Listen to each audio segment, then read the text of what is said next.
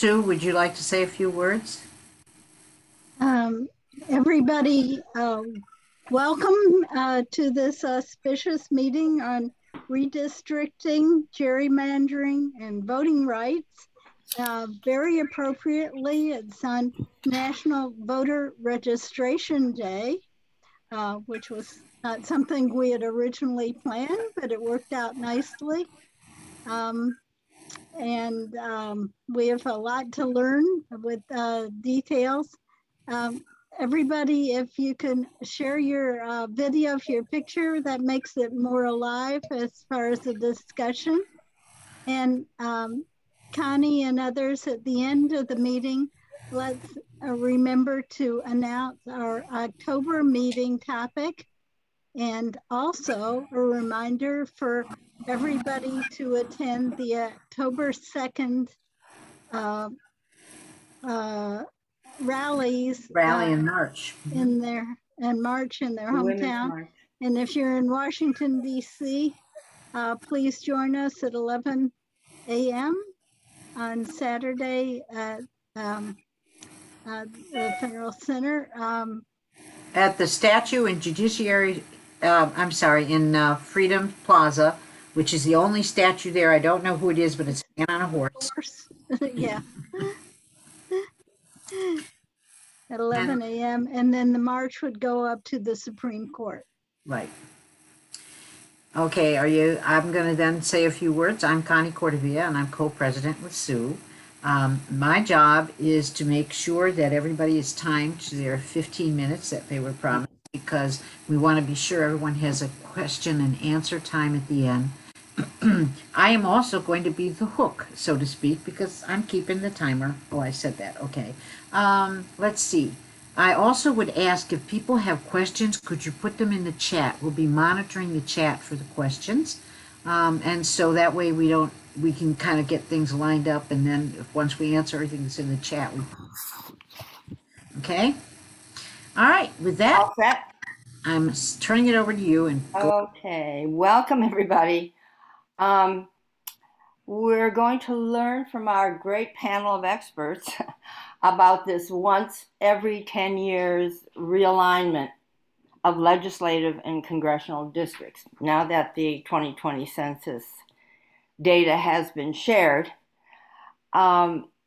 we will hear also that across the country, states are using a variety of ways to redraw their new maps.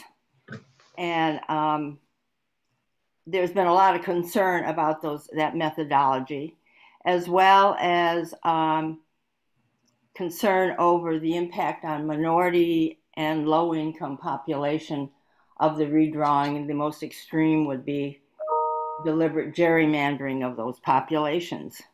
The lawsuits have been filed over the state legislations whose purpose, it seems, is to inhibit and restrict voting rights. We'll hear about some of those lawsuits. Our four speakers are Gerardo, Vildostegui, Demetrius Fisher, Toni-Michelle Travis, and Joseph Posimato.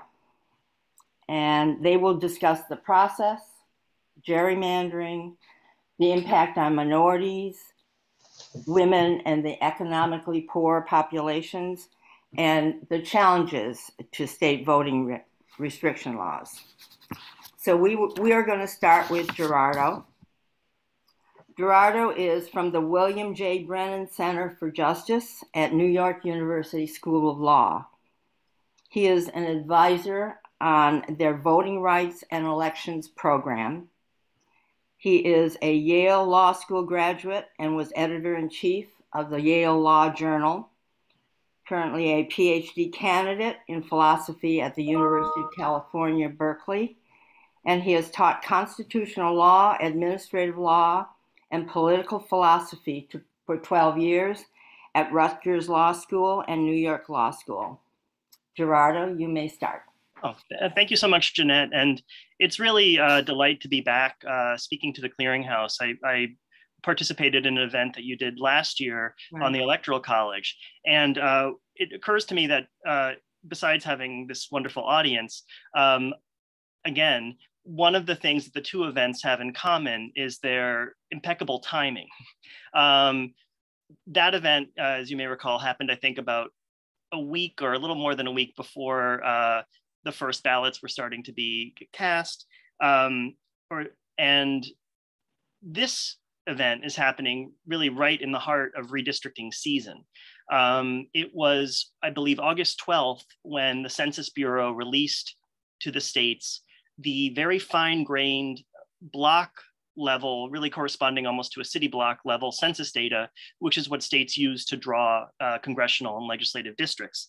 And last night, I believe, almost right on cue, Oregon finished its congressional districts. I believe the governor signed the bill, sort of making them the first state to go through the process. So we're really in the thick of it right now. And that's wonderful timing for making this a lively discussion. I just want to point out, partly because of my background and my interests, that there are a lot of dimensions to this topic, philosophical, historical, really having to do with constitutional theory and democratic theory, that it would be lovely to talk about. But I've kind of tailored my remarks to the moment because I am aware that redistricting is very much a practical matter right now, and that because COVID delayed some of the processes, as I'll mention in a moment, there's an especially tight turnaround for the redistricting to happen in time for the 2022 election. So I'm going to try mostly to suppress some of my philosophical impulses, but I hope that I can at least give a sense of what some of the difficulties are in that area, so that if you're inclined to pursue this issue at a calmer time, you have a sense of where some of the interesting places to look would be.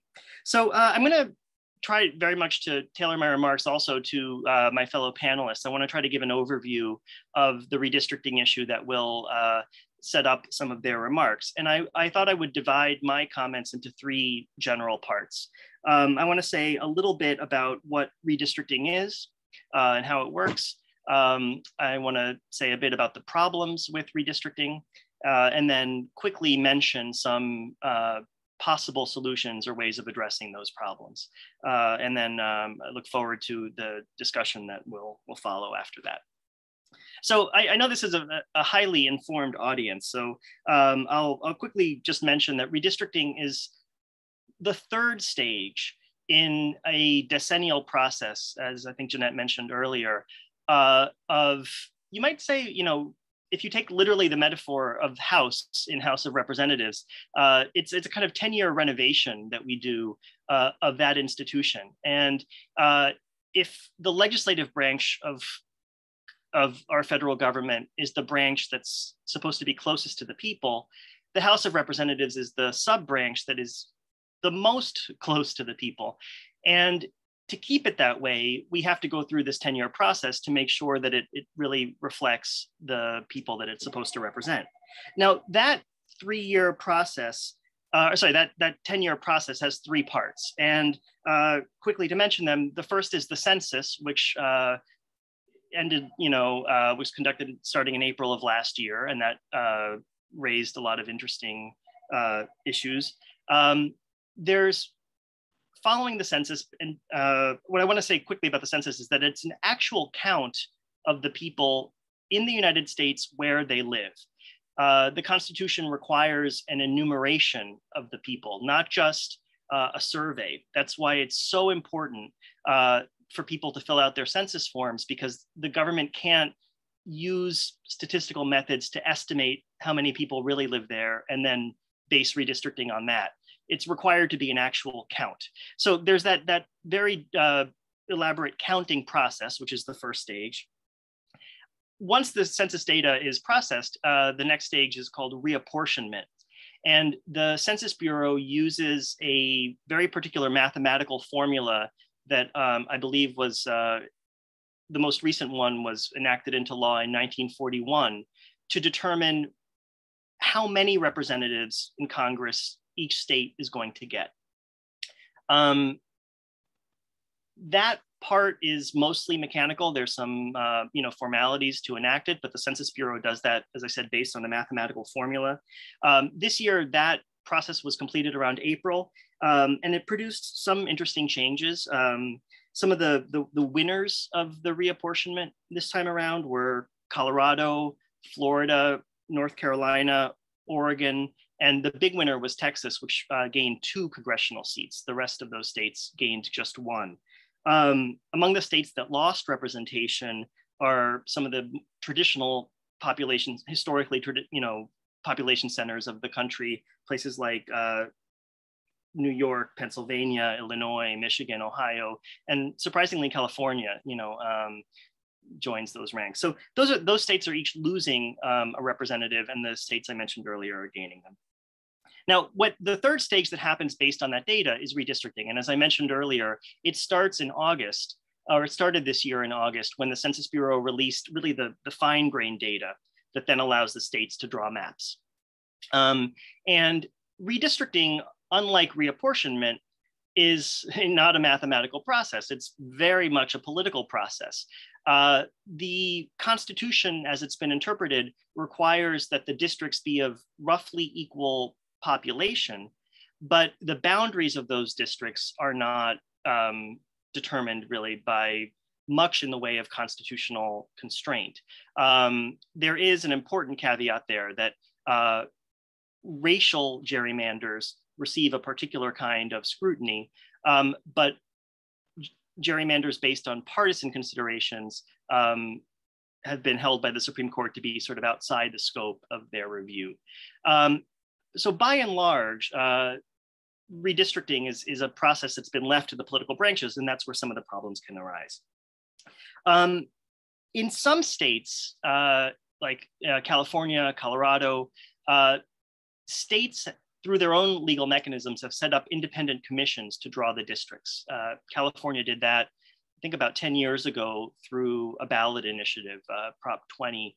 And the point of those commissions is to have a balanced group that is somewhat insulated from electoral politics and that represents both political parties, go ahead and draw the districts. And so that we don't have the problem of legislators trying to protect themselves and trying to advance their partisan interests.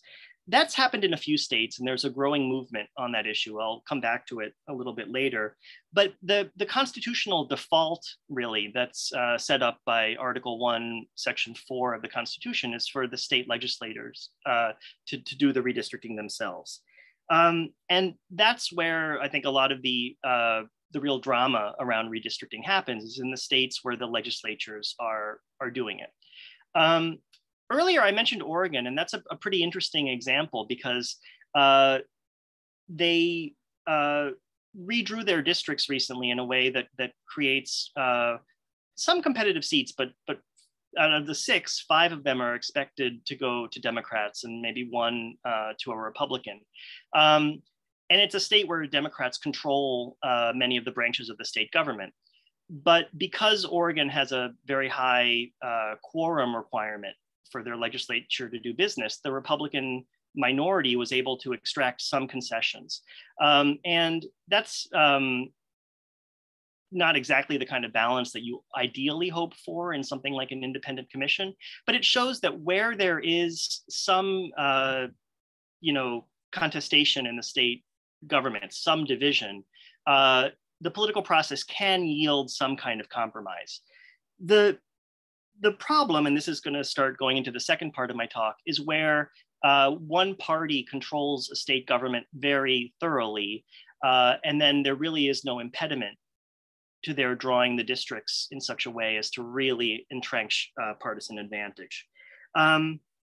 And that's where we start getting into sort of the more difficult practical problem of redistricting. I want to try to take 2 stabs at sort of stating what the problem is. It's tempting, and it's sort of, I think, a little too easy to cast the problem in purely partisan terms, although I think that could be a good place to start to try to get a handle on it. And I thought I would take a couple of examples from Rucho versus Common Cause. That's the recent Supreme Court case that I alluded to earlier, in which the Supreme Court said that partisan gerrymanders were not really a topic for judicial examination. In that case, they considered two partisan gerrymanders, one in North Carolina, where in the year 2016, Republicans won about 50% of the vote statewide, but they won 10 out of 13 House seats in North Carolina. That means they won about 77% of the representation, despite winning only about 50% of the votes. As a kind of partisan mirror image, in Maryland, from the years 2012 to 2018, Democrats consistently won a majority, but never more than 65% of the vote. But during this time, they held 7 out of 8 House seats, so for a representation of about 88%. And one way to see this problem is that just at a partisan level, the parties aren't being represented in proportion to their share of the population. But I said I wanted to take 2 stabs at the problem because it's not really just a problem for people who belong to one party or the other. There's a deeper problem there for democracy itself. And sometimes you'll hear people describe that problem by saying that the problem with gerrymandering, with this kind of heavily partisan redistricting, is that it allows politicians to choose their voters rather than allowing voters to choose their politicians. And that's a good slogan. And I think what it really means, though, is that it makes the legislative body, in this case, I've been focusing on Congress, less responsive to the people, and specifically less responsive to shifts in popular opinion. As really any observer of American politics knows, so much depends on the median voter, that sort of elusive mythical person who voted for Obama and then Trump, say, those people who really are persuadable in every election. And when you have redistricting in the partisan fashion that I mentioned earlier, like in North Carolina or Maryland, the voices of those median voters are basically lost in the shuffle. They don't really make a difference. And so we're ceasing to have exactly what redistricting is supposed to accomplish, which is a legislature that is responsive to the people, that is renovated, refreshed in a democratic way. So that's in some ways the deeper problem. And then compounding that is the problem that minority representation can also get suppressed during a redistricting process. Recently, David Wasserman of the Cook Political Report mentioned in an article in the Atlantic magazine, a really excellent piece on redistricting, that in the states of Alabama, Louisiana, Mississippi, and South Carolina, African Americans are 28% of the voters, but they hold just 17% of the congressional seats. And, partisan issues aside, partisan redistricting can lead to a situation where a minority group or another is silenced relative to its share of the population. So the problem there is something that I've sketched, and I want to say something briefly about the solutions, which I hope will open up the discussion to some of the topics my colleagues will be discussing. I mentioned earlier what's not a solution for partisan gerrymandering, which is really the federal courts. The Supreme Court has said this is basically a political question that has to be determined by the political branches. And unless there's an issue of racial gerrymandering, they're not going to get involved. So what can be done? I will just quickly mention a couple of options. Independent commissions like the ones in California are an excellent way to go. The Brennan Center has come out in support of them and has even drafted some model state legislation for what an independent commission could look like and how it can work. Those, however, take a lot of time to set up, and it may be too soon it's getting a little late, for the 2022 elections. There is a federal bill called the Freedom to Vote Act, sponsored by Senators Manchin and Klobuchar, which tries to limit the role of partisan motives in redistricting. That bill is among many that's currently being talked about in Congress, and its fate is very much up in the air. A interesting, I think, solution that I think deserves more attention, but is again maybe a little too lengthy to achieve now, would be to increase the size of the House of Representatives. And finally, there's the possibility of litigation in state courts. We're lucky to have Joseph here, who I think can tell us a lot more about that option, because even though federal courts have remained outside the process, state courts and state constitutions are very much in play as a way of addressing some of the problems with redistricting. So thank you, Connie, especially for the, the timekeeping. And I will now hand that over to my fellow panelists. Thank you.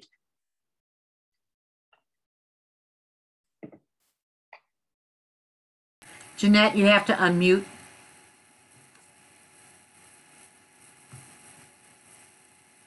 You're not unmuted.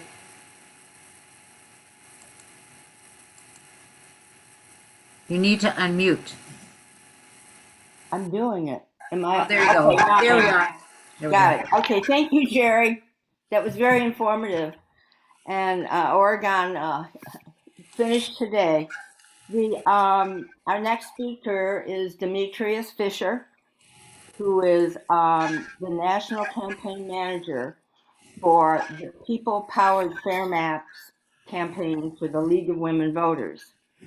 This People Powered Fair Maps is a national redistricting program focused on creating fair political maps nationwide in all 50 states plus DC.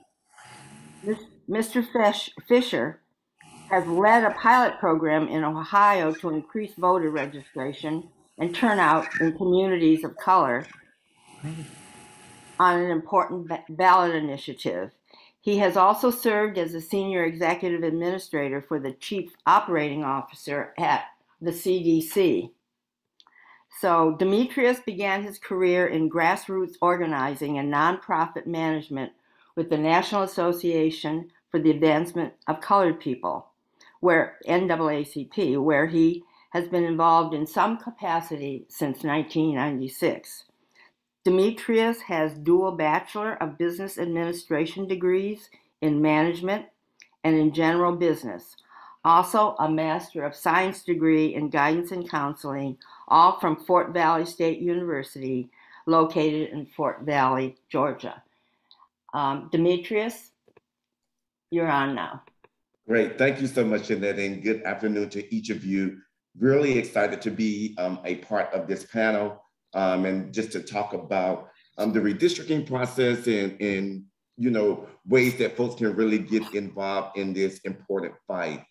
As Jerry alluded to earlier, it is a lot going on with redistricting. It is not a one-size-fits-all for each state. Being that the census data has already dropped, the threats around gerrymandering continues. And I won't say begin because I know that some states had already started to use the old data to kind of begin the process for the redistricting process this time. So historically, politicians have manipulated the redistricting process to expand or protect their own power, even to determine a minority political parties, marginalized populations, and often Black communities and communities of color. And this is what we call gerrymandering.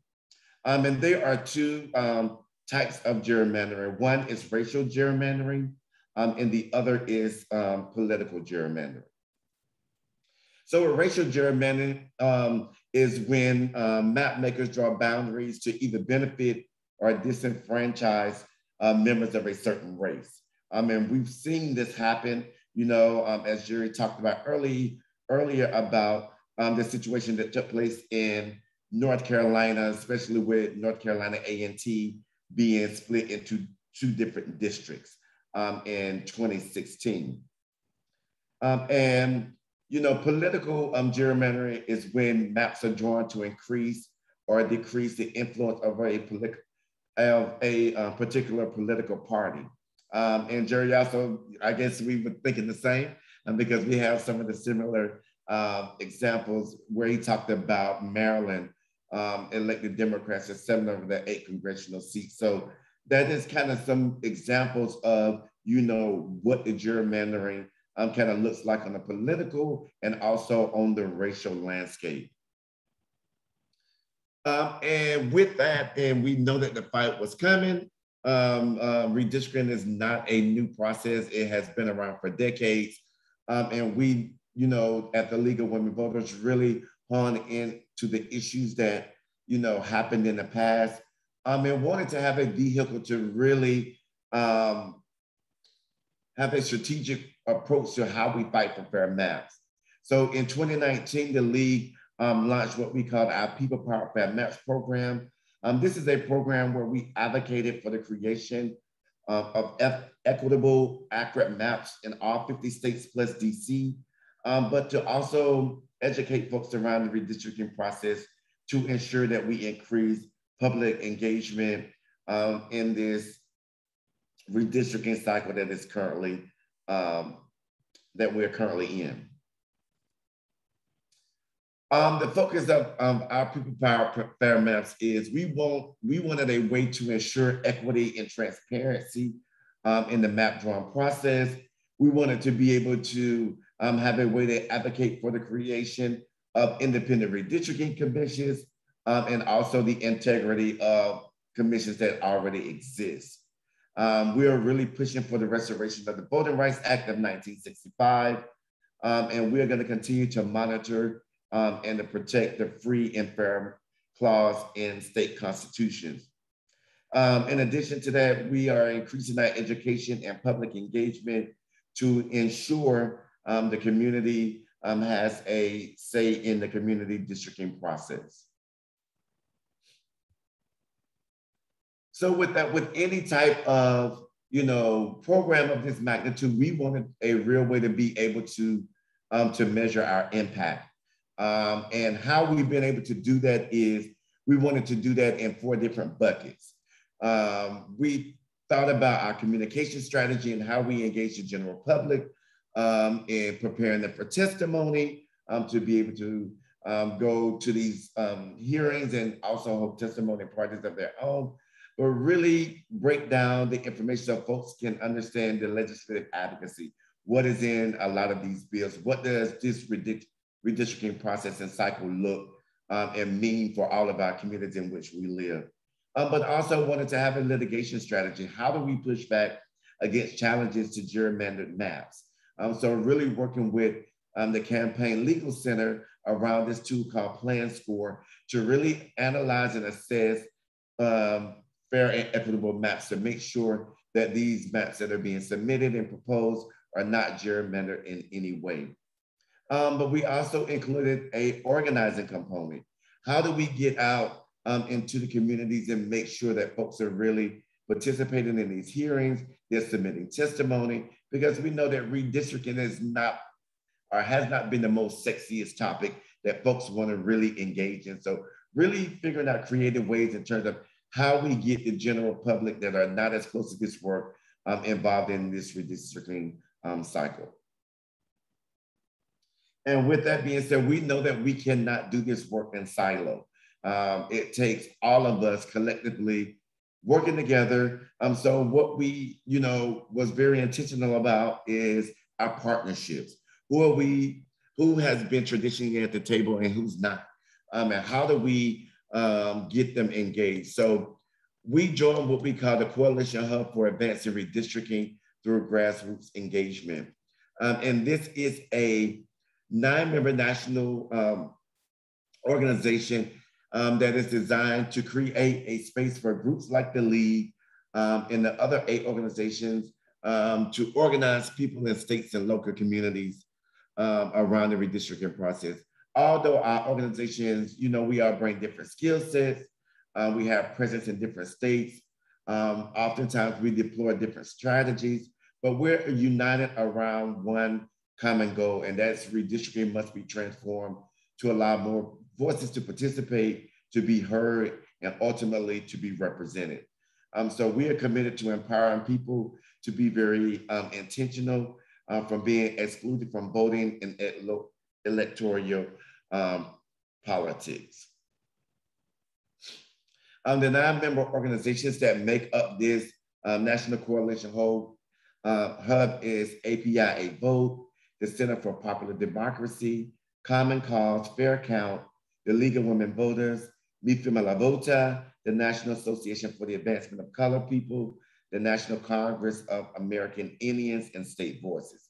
So we came together on a group of shared goals where we've created and anchored material and co-branded so that we can reach communities that we have not traditionally worked with in the past, to make sure that we create a safe space for folks that want to engage in the redistricting process. They have all of the tools that they need to be successful in this fight. And there are some new laws that are coming down the pipeline. So, we want to be intentional in our efforts at the state and federal levels to create fair and consistent redistricting process nationwide. So this is just some of the legislative initiatives that the League supports. Of course, the Freedom to Vote Act, which will introduce transparency provisions such as requirement that community districting meetings be open to the general public, but also the John Lewis Voting Rights Advancement Act. This bill will both modernize the voting rights process and restore the Voting Rights Act of 1965, along with its protections against racially based voter discrimination. This will provide essential protections against, racial gerrymandering and make voting more accessible to Americans. Because as you can see, there are so many attacks on voting rights and just on the voting rights process. So we want to make sure that folks understand what these bills and what these acts look like and what they can do to push back if it's something that doesn't sound right for them, that they will have all the information that they need to make a better informed decision. And with that, we are really, as mentioned early on in the call, today is National Voter Registration Day. So we're really out here in the streets and in the trenches, making sure that folks are getting registered to vote, and not only getting registered to vote, but participating in the voter process. So there are several tools that are available, and I'll be sharing some of that via the chat, and really invite all of you to be involved in our Twitter Town Hall meeting that we're gonna have tomorrow with Black Lives Matter, and also Mi Firma La Vota and APIA Vote, that will be moderated by our league president, Virginia K. Solomon. And also on Thursday, we will have a Twitter Town Hall meeting, not Twitter Town Hall meeting, but a Facebook Live meeting entitled Our Voice, Our Communities, addressing local redistricting, that will be moderated by our board president, Dr. Deborah Turner, with panelists from the NAACP and also from APIA Votes in the National Congress of American Indians.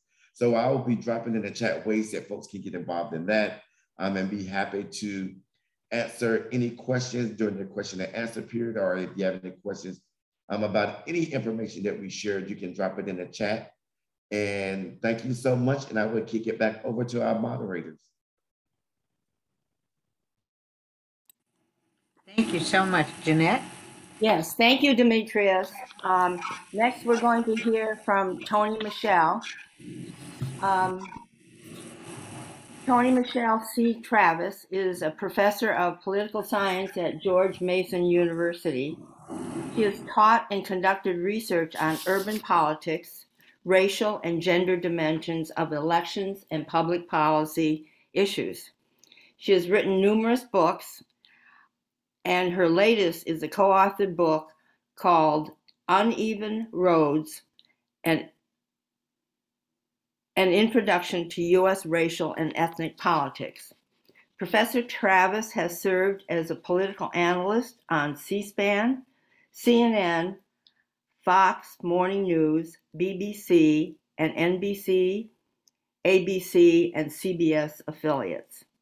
Her current research is on the mayoral administration of Walter E. Washington, the first elected mayor of Washington, D.C. in the 20th century.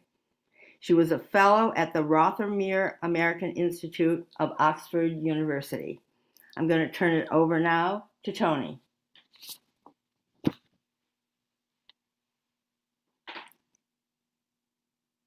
I think you need to unmute.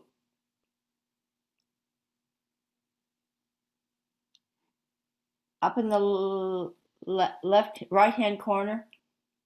Is it There you unmuted go. now? Okay. Now you got it. All right.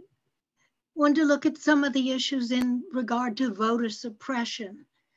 And in thinking about it, gerrymandering is the old method that was always used, but it was not done in public view. So very few people paid attention to how it was being done, and redistricting was done by the majority party in the state house. So now redistricting in some states, as has been pointed out, is done by commission. And now we even have computer models that are used to draw new lines based on redistricting criteria of whether or not the district is compact, equal population, racial features, and the other issues when you're supposed to be drawing it fairly. So we have a situation, say, where those of you who might know about Virginia, under the Byrd machine years ago, which controlled the entire state, the poll tax was used to suppress the vote of not only Blacks, but of all poor residents. However, today, Virginia's changed and now provides options for early voting, curb service for those who need assistance, and absentee voting. But the new tactics, and we need to note that under federalism, the tactics of voter suppression will differ on a state-by-state basis. So something like 18 states have written new laws, mostly to make it inconvenient and difficult to vote. I found a list of at least 61 ways that are now being used to suppress the vote on this. No Sunday early voting, fewer polling places, failure to accept tribal IDs, employers not giving time off to vote, proof of citizenship. So possible responses to this. Voters need to be organized similar to the days, I would say, of machine politics. If anyone is familiar with Chicago and perhaps Boston, where every known registered voter must have a way to get to the polls on election day. This usually means older voters, and especially African-American women, who are the most powerful voting bloc in the Democratic Party. The big change, I think, has been, as has been pointed out by our last speaker, the organizations, new organizations and coalitions. Black women are now organized. Stacey Abrams with Fair Fight, with a single focus on voting. Letitia Brown, Black Voters Matter Fund. So we must expand those types of organizations outside the South, and it must keep pressure on state governments. And as has been pointed out, we must educate our voters across the US. As more interest groups form, they must go state by state to fight the specific forms of oppression, unless we can get the federal legislation, which would solve some of these problems. And that is far from being assured that we can get federal legislation. Possible remedies, automatic voter registration. European countries do this much better than we do. They've even got a system for registering males at birth for military service in some countries. Voting day could be a federal holiday. We could ban, as has been pointed out, partisan gerrymandering. We'd still have to fight racial gerrymandering. So I'll leave it at that, turn it over to the next speaker.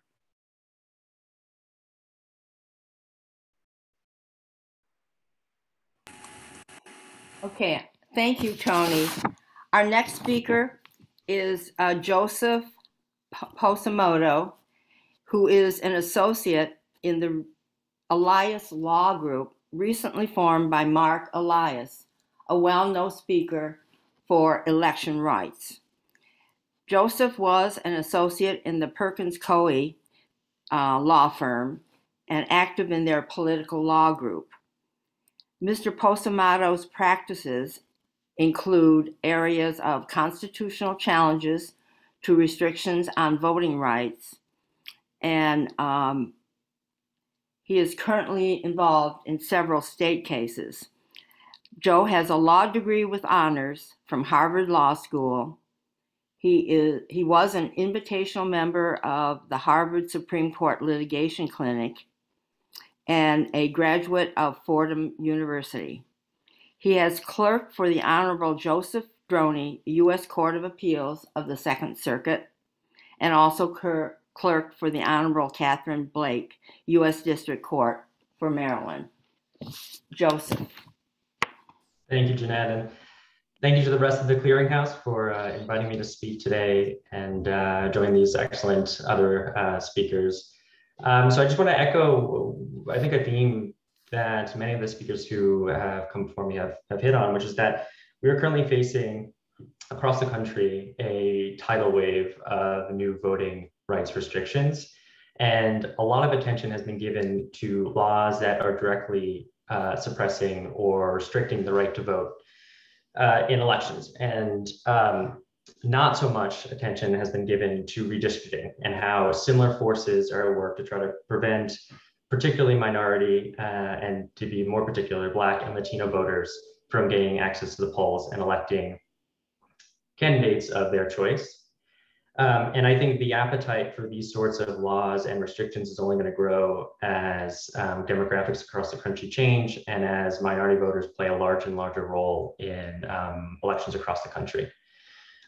So, broadly speaking, I and the rest of the Alliance Group are involved in litigation on voting rights issues directly across the country, but we are now gearing up for a significant fight on redistricting across the country. And I just want to say at the outset that we are currently involved in litigation and we are preparing for litigation. So there's only so much I can talk about, and that my views here are my own and don't represent the firm or the views of our clients necessarily. But I thought I'd talk first about some of the causes of action that we generally bring, and many of these across across voting rights issues. So some will be brought in direct voting rights restrictions, and then those same claims will be brought to challenge maps that legislators and their governors adopt. And then just speak a little broadly about some of the cases that we've currently filed, and then wrap up quickly so I can leave some time for questions. But first, the primary law that we use outside the Constitution for challenging these sorts of restrictions and these maps is just Section 2 of the Voting Rights Act, which prevents legislators in the voting context from denying the right to vote on the basis of race or on the basis of a language minority. And in the redistricting context, it bars the legislatures from passing maps that dilute the vote for certain racial minorities. In the first context, it's sort of easy to understand what the Voting Rights Act does. If a law has the effect of denying the right to vote for a racial minority, then you have the beginnings of a claim. The Supreme Court's recent decision in Brnovich last term has made those sorts of claims more difficult to bring. It is still the case that you don't need intent. So the legislature doesn't need to intend to racially discriminate in their voting rights laws to bring one of these claims, but you do need to show more than just a modest burden on a minority group's ability to vote in order to succeed on these claims going forward. In the redistricting context, what it means to dilute the vote is not immediately intuitive, but essentially what it means is that a legislature is barred from creating a map with legislative districts that either pack minority voters in one district or split, and there's a technical term for this called cracking districts, in which minority voters or otherwise the majority to split them up into minority districts. So the reason a legislature might pack minorities in one district is so that their influence is limited to that one district. Say I'm just going to pick a state at random. Alabama has a significant Black population, and the state can curb the influence of that Black population by packing those Black voters in one district, which means that they'd have the power to elect one candidate of their choice, but no more than one, despite the fact that they may have substantial numbers or enough numbers to elect more than one candidate of their choice. And in that circumstance, Section 2 provides a remedy, which allows litigators like me and others to challenge those maps as diluting the right of those minority voters to vote. So we see these sorts of things across the country, and we expect many of the maps that are ultimately passed to include these features of packing and cracking districts in certain state maps. You'll note that most of what I've said so far is turned on race, and as Jerry had mentioned, the Supreme Court has largely destroyed any partisan gerrymandering claims in federal courts, at least. And so broadly speaking, in federal court at least, and when it comes to federal remedies and federal causes of action, we are limited to race-based gerrymandering, and race is the predominant factor at play in voting restrictions as well outside of their districting context. That is not to say that it is impossible to bring partisan gerrymandering claims. As Jerry also mentioned, state law comes into play in those contexts. And not every state has an avenue to bring those sorts of claims, but one in particular is Florida, which in 2010 passed what's called the Fair Districts Amendment, which is a popular amendment that the citizens of Florida had passed after being fed up with the state's partisan gerrymandering, which codifies many aspects of the voting right, the Federal Voting Rights Act, so prevents the sort of racial discrimination that I just spoke about. But in addition to that, bans partisan and incumbent preferences in drawing districts. So specifically, it bars intentional favoring of partisan, so particular political parties or incumbents when drawing maps. This amendment came into play after the 2010 cycle, when the Florida Supreme Court first had to grapple with it, and litigators were able to use it to challenge the Florida's map. And it sort of sowed disaster for the Florida legislature's preferred map. Over the course of several different cases, which took, unfortunately, years and years and years to resolve, the Florida Supreme Court, as well as other courts, just found that the state's map was sort of irredeemably showed a preference for Republicans across the state, particularly in the Senate map that had passed, the state version of the map. Which I should just caveat and say that the redistricting is often talked about broadly, but it encompasses usually 3 different maps. One's the congressional map, which is just the federal map that will be used to elect federal candidates. But it also includes state maps, and there'll be a state house map to elect the state house representatives, as well as state Senate map to elect the state Senate representatives. And all 3 maps are up for grabs during these cycles. And even though one map might be fine, there might be problems with a totally different map. So in that case, the Senate map was particularly flawed underneath the Fair Districts Amendment. So, we look to state laws like that to help bolster our claims. And then I think, in addition to this, it just helps to talk about some strategy. So, and I think the state-federal dichotomy is a good jumping off point. So when we look at maps like this from a litigator's perspective, we have to decide where we want to bring the case. And often that is a function of, 1, how favorable we think the bench is or to certain claims, and then 2, what sorts of claims we can bring in that court. So those are important considerations. And then two, just in addition to those, how quickly we think these claims can be resolved.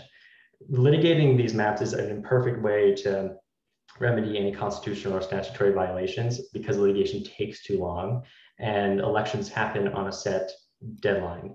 And this is a particular issue in this upcoming redistricting cycle because the census data was so delayed that many state legislatures are running up against deadlines. And the first deadline that they're running up against is the candidate filing deadline. So states will have a deadline by which candidates who want to run for office in those states need to file to run in a certain district. But if the maps and the new maps aren't in place, then the candidates can't file. They can't register for a particular district to run in. Different states have different deadlines. In Alabama, that deadline is in January. And so we expect the legislature to move very quickly in adopting a map. But it also means that litigation has to move very quickly in order to make sure that a suitable map is in place in time for these sorts of elections. So there are a ton of challenges involved in these sorts of claims, and it'd be, I think, way better. And despite this being our bread and butter, way better for this litigation not to exist and for just Congress and other state legislatures to pass laws that prevent these sorts of things in the first place, and not create the need for litigation at all. So that's just a broad overview of the sorts of claims you bring and the sort of factors we think about when addressing these issues. And I'm happy to talk about this in any more detail, but I'll leave it at that and leave some room for questions.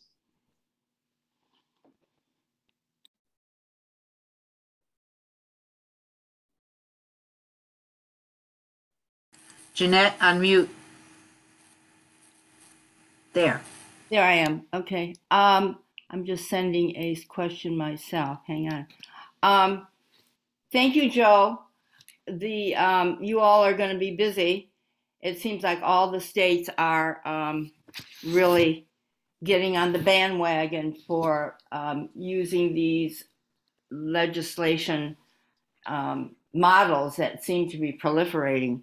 I wanted to mention the 1965 Voting Rights Act. Many of you called for the restoration of it. Section 5 used to be, when I was in justice, this was our way to make sure that certain states who have a history of diminishing the rights of, it started with the rights of newly released slaves to have the rights to vote as well as other rights. Well, because of Shelby County versus Holder, which was the section that was used by the Justice Department, it required Justice Department approval of any changes of voting in these certain states. Justice Roberts in Shelby County versus Holder said it was no longer needed because voting has not been inhibited in these states. And the reason why I wanted to point it out, because my hero, Ruth Bader Ginsburg, wrote a dissent that has this great line in which she said, taking away Section 5 of the 1965 Voting Rights Act is like in a downpour removing an umbrella because you are dry. This was RBG clever way of pointing out how harmful it is to remove Section 5. Connie, you're the keeper of questions that have come up, and I'll turn it back to you. Unmute. There we go. All right, there's a couple questions, but I think they've come from you primarily, but let me ask them to begin, and then I'm sure there will be others who have questions. Every one of the speakers, we would like to know, is the Electoral College outdated? And if you think it is, how could we deal with it in short of a constitutional amendment? Who wants to take the first stab at that one? Uh-oh, all the lawyers are silent. This is bad. Well, I mean, one part of the problem with the electoral college system that we have comes from the indeterminacy of the procedures for counting the votes that are laid out in the Electoral College Act, which is not a constitutional provision, but just a statute that was passed in the 1880s. And a lot of the, when we look back now at January 6th, I spoke on a related topic in October 2020, but looking back at January 6, 2021, a lot of the threat to our democracy came from the just unclarity of that law, which contains a lot of strange dead ends and seemingly contradictory provisions, but most importantly, doesn't really clarify the extent of the authority that the vice president has in counting the votes, and doesn't really clarify what reasons somebody could have for not counting a vote. That I think is probably the most urgent reform. It's a statutory one and not a constitutional one. I hope that addresses the question, but I'm curious what the other what are the other? would say.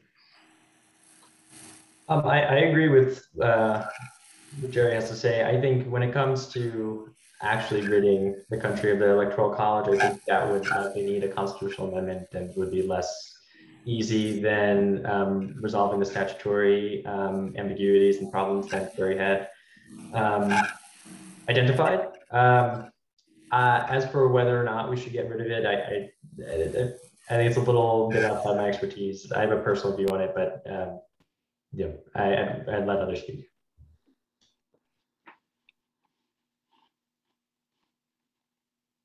All right, pardon my in the back. I'd like to go ahead.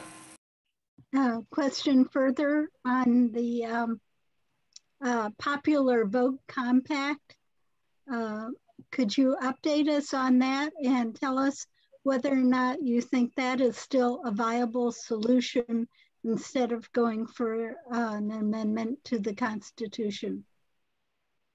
Gerardo?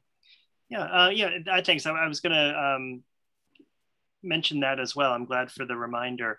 And this also was something that came up in our talk last year. And, the Brennan Center has supported this idea of, in case anybody is unfamiliar with it, it's a way of actually getting to the Electoral College itself short of a constitutional amendment.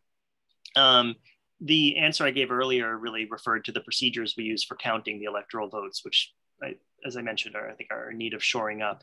But the compact allows states to agree among themselves to assign their electoral votes to the winner of the national popular vote. And so it's a kind of end run around the system that is given to us by the Constitution, where the states kind of agree basically to use the Electoral College as a kind of mechanism to create a national popular vote in effect.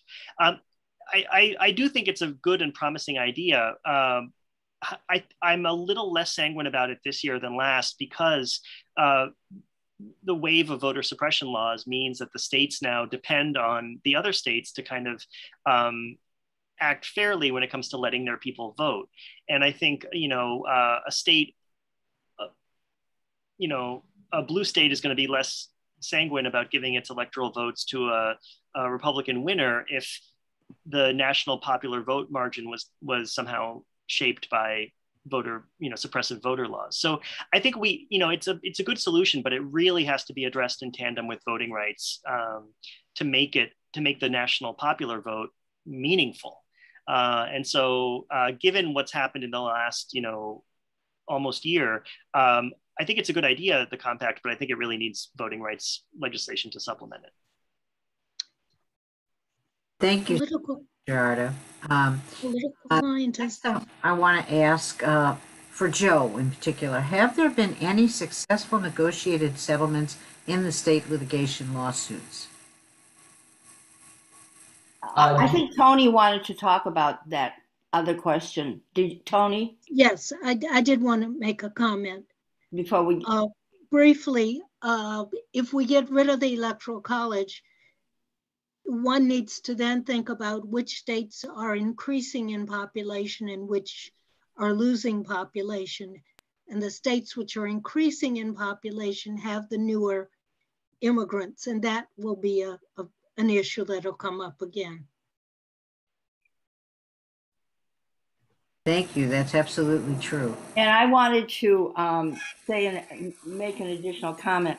I've always been curious about the founding fathers, if you will, no mothers, of course. The reason for the Electoral College, and I have a sense that Joe can explain it, but he didn't really want to go there. And it has something to do with maybe the difference, the fact that we're bicameral, that we have a Senate as well as a Congress. Joe, I don't want to pull you into a conversation if you don't want to have it, but I'd love to hear something that you're comfortable with saying. And I may be totally off. Well, Jen, are you getting at the fact that originally the Senate existed because the founders wanted to insulate parts of the legislature from the popular vote? I don't know if that's what you have in mind. Is that what the Well, yeah. So right, it sort of depends on who you ask, but I think originally conceived, the Senate was not popularly elected, and I believe senators were appointed by the governors of the state. And the idea there was that the founders wanted some check on popular will, and so wanted to distribute the ability to vote and the members of our legislature between the people and people that the founders thought were elite or more educated and better capable of selecting people for those powerful roles. The Electoral College has like a similar ancestry in which we want to insulate the presidency from the direct popular vote. It also gives more power to, it ends up distributing power on equal. So it, instead of allowing very populous parts of the country from overwhelming the votes from the rest of the country and selecting candidates for presidency, it distributes some of that power to the smaller states by creating this electoral college system. But again, I'm not a historian in this area, and I hesitate to say too much. And Jerry might have more to say on it as a scholar in residence here. Okay. Demetrius, I understand that you got cut off somehow and left us, but you're back. And the question that we're discussing right now is the Electoral College outdated? And if you think it is, how can we deal with it in short of a constitutional amendment, which we, I guess, are trying to avoid? So I agree with the other, panelists. I'm very hesitant and kind of indifferent in terms of how, what a response would look like for that. But I do think before we can address any of this, we got to deal with some of these voter suppression pieces that are coming up to get us to a real path forward to really make some real progress. So I think until we are able to deal with some of these voter suppression laws and some of the pushbacks against, voting rights and that sort of thing, I don't think we can come up with a full resolve at this particular moment. Okay. Now, the next question is, was the 2020 census an accurate measure of the U.S. population? It seemed there were many problems with data manipulation and restricting the reporting of immigrant and minority populations. How do our speakers feel about that one?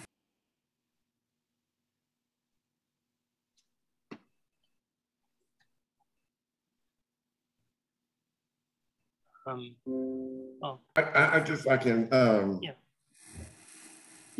think I guess with any count, and I think there's always going to be some room for error.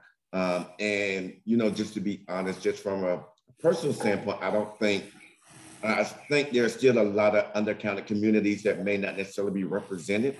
I think what has happened is we've done the best that we could based on the situation that we found ourselves in with the whole pandemic and that sort of thing. So I think there's going to be some room for error. And I think we're going to see some of that come up as maps are being drawn and being considered.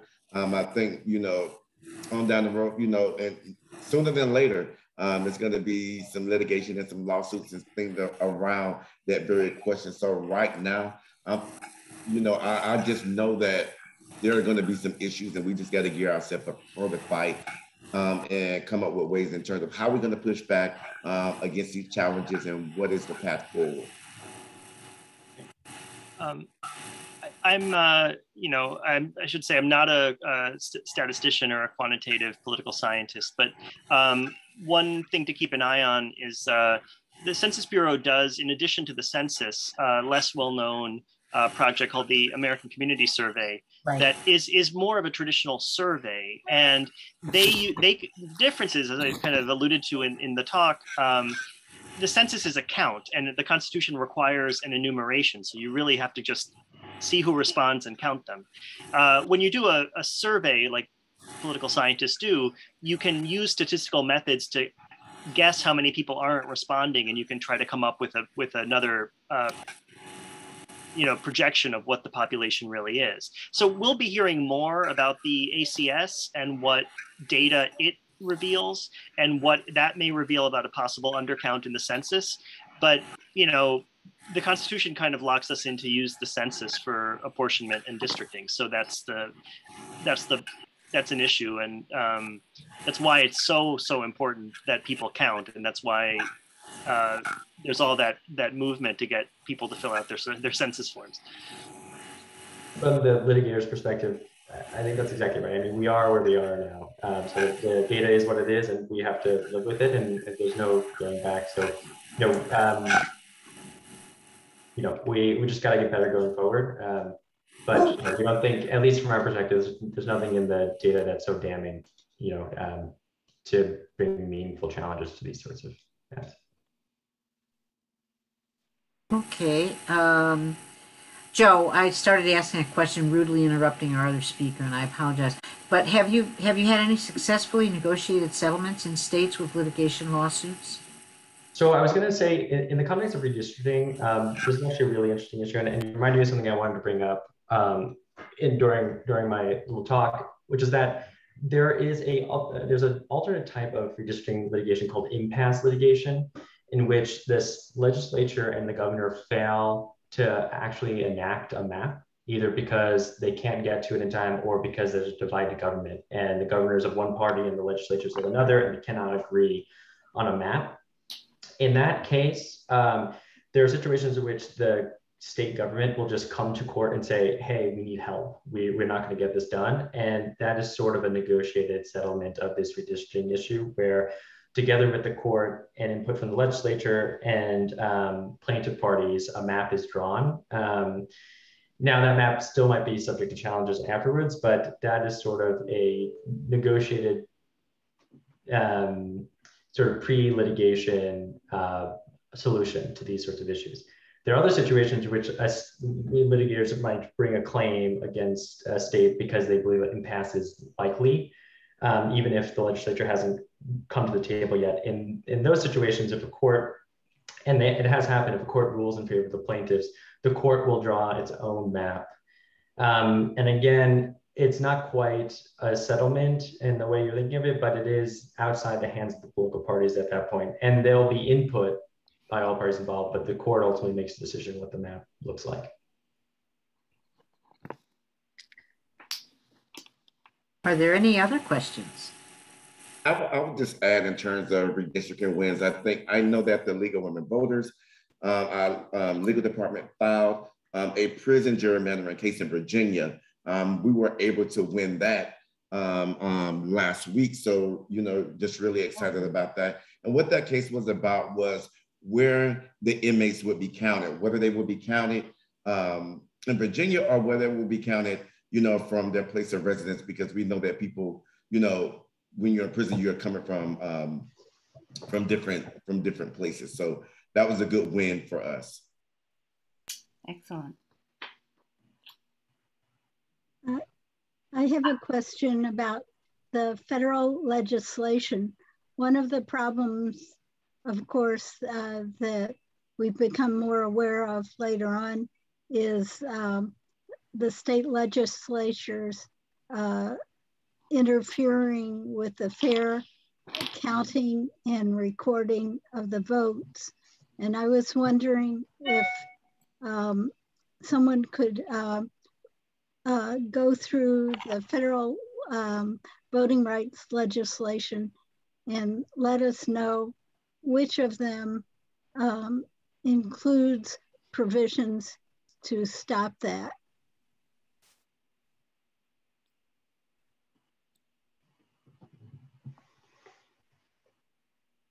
So I'll say that the formal name of the bill now escapes me, but it's the alternative to not the alternative, but the accompanying bill to the John Lewis Voting Rights Act, which I don't think quite gets at your concern, Sue, but does provide a number of provisions that protect the right to vote by mail, to prevent sort of restrictions on how those votes are counted, among other things. So of the two, I think that one is probably more likely to do the thing you're talking about. As I understand, the John Lewis Voting Rights Act is more geared to reviving the Section 5, the now more than Section 5 of the Voting Rights Act, which was struck down, as Jeanette had mentioned, in Shelby County, and recreating a sort of covered list of states based on new data about voter suppression in those states. And I think the For the People Act. That's right, For the People Act. Also relies a lot on restoring mail votes because there are so many states now who are putting such severe restrictions on mail ballots when in the past they've been the real lifeline for voters. So it's hard. Let's see. Jan Erickson had a question. How about, do we have any comments, ladies and gentlemen, on the Texas redistricting map?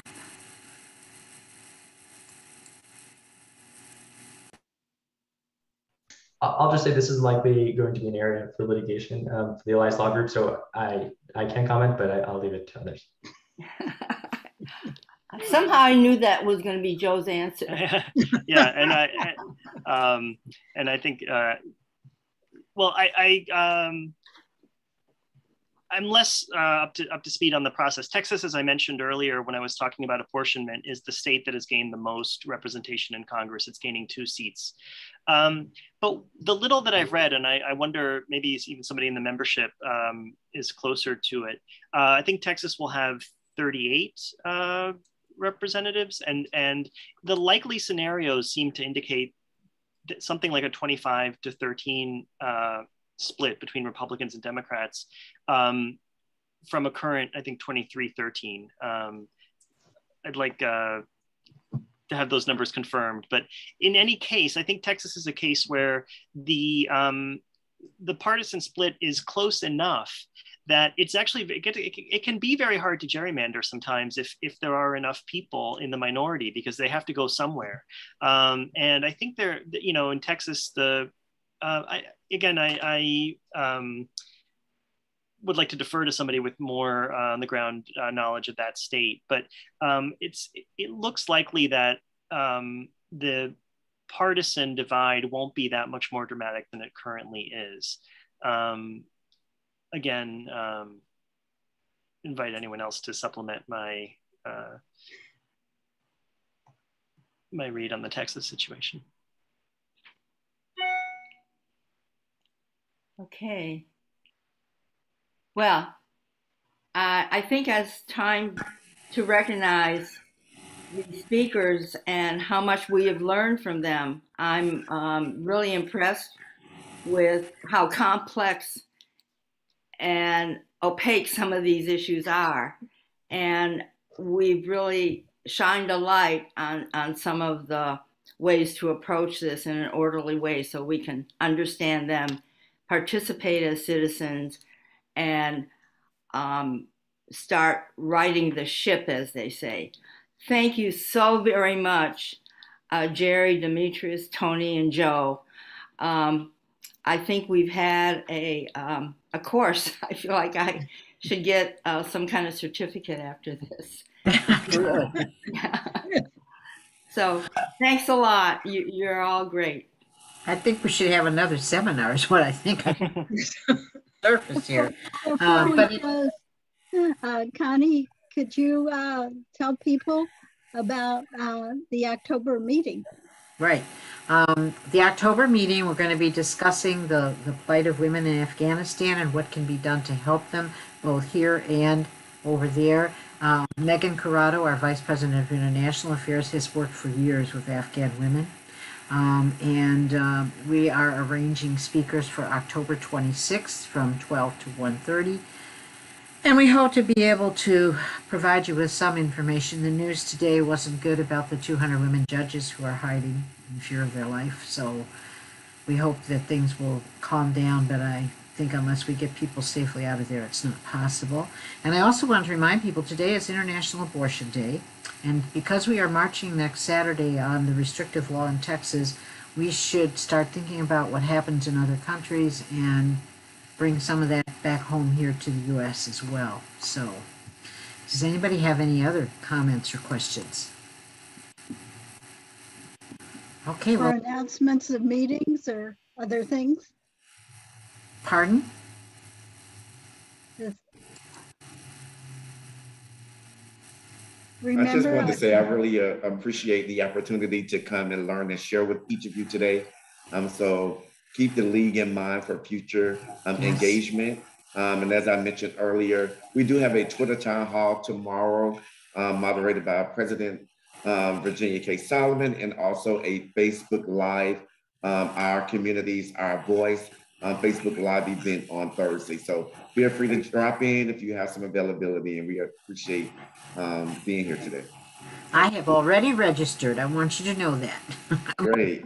Who does things in the background. Also, Demetrius, I knew I recognized your name. You were with the NAACP for some time. And Yes. I remember, so yeah.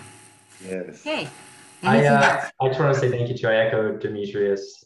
Thank you so much to Jeanette and the rest of the clearinghouse for inviting me to speak. And it was really enjoyable, and I was glad to be here with my co-speakers. Right. Yeah. Thank you so much. Yeah. Thank you as well. It's a pleasure engaging with this group. It's such a wonderful membership, and you have the ability to put together such a nice panel too. And I'm grateful for that. Super. I see your mouth moving, but you have to unmute. I was just going to say thank you for bringing us all together. We can always learn from these meetings, and it's really important. It's a really important topic. Thank you. Okay. And thank you particularly for Jeanette and Alada for arranging for this meeting. Thank you, Sue. So what we'll be doing is we'll be writing a summary of the meeting for our next newsletter, and we'll share the draft of the summary with the meeting speakers so that they can correct any errors or add any new information that they'd like to the summary. Thank you all. All right. Great. Have a good rest of the day, everybody. Yep. Have a good Thank you. afternoon. Thank you. Bye. Bye-bye. Bye.